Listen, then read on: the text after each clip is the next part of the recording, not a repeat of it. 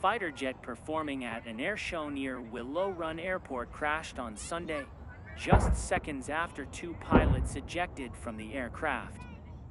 Thunder over Michigan was taking place Sunday at the airport, featuring several aircraft, including the MiG-23 aircraft, performing various maneuvers in the air. A spokesperson for the event told Local 4 the MiG-23 aircraft crashed into the parking lot at the Waverly on the Lake Apartments in Belleville. The pilots in the jet safely ejected and were recovered. They were transported to a local hospital and are expected to be okay. The aircraft struck unoccupied vehicles in the apartment complex's parking lot. No one at the apartment complex nor the air show was injured. The FAA is investigating the crash.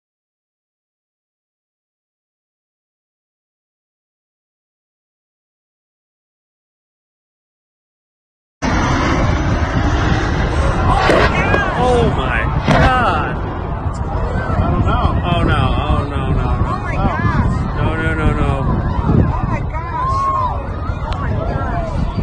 What happened? They ejected. Oh my Holy shit! gosh! Joseph's got it on